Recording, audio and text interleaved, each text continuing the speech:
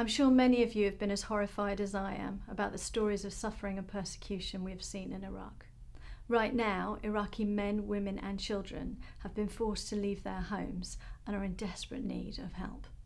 Thousands have been persecuted for their faith, including Yazidis and Christians who fled to nearby Mount Sinjar.